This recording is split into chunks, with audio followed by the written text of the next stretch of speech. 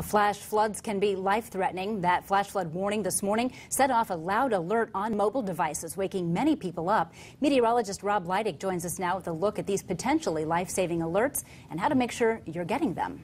Well, Heather, most newer phones and mobile devices are wireless emergency alerts, or WEA, capable. They come automatically programmed to alert you for extreme weather warnings wherever you are, Amber alerts, local evacuation emergencies, or even presidential alerts during a national crisis.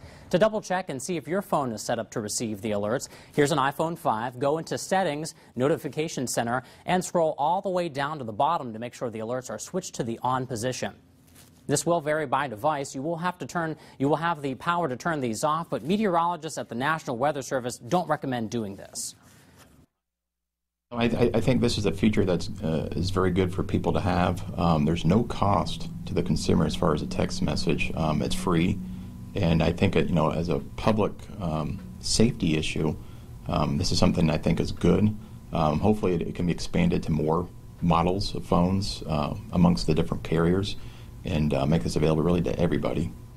Now think of it this way. It's a lot easier to hear a tone, read that text, and make sure your family is safe than to receive no warning at all. Government partners have agreed to only send these out when absolutely necessary. For more information on carriers and the alerts, head on over to Wayne.com. For now, back to you.